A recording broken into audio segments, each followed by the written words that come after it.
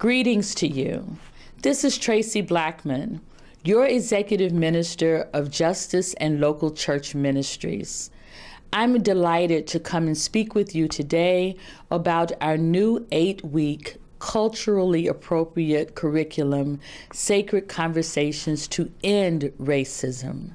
I know we began this journey long ago, and many of you engaged with us in conversations about race. It was a robust conversation and one that leads us to the next step.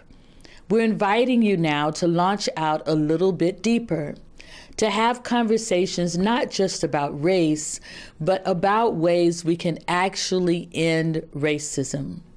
We all know that race is not real.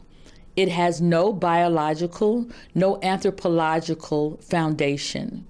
Race is a social construct that was created for the sole purpose of dividing us based on the color of skin. We know that we are not to be divided, that we're all a part of God's creation.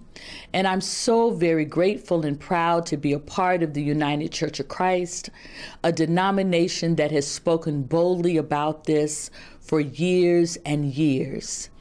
And I'm asking you, inviting you, to engage in this next phase of the journey. This culturally appropriate and enriched curriculum invites dialogue between our predominantly white churches and our churches of color.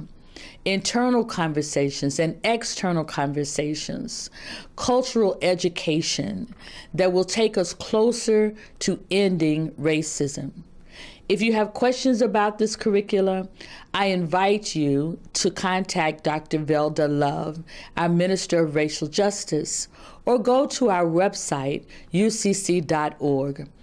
The curriculum, of course, is free to all of our church leadership, our conferences, and our associations, with one caveat. You must be trained as a facilitator. Someone in your group must actually engage in the training necessary to lead these conversations, and we are more than equipped to make that available to you. So begin getting your group together. Plan how you will engage this curriculum. Take this 8-week journey with us toward ending racism.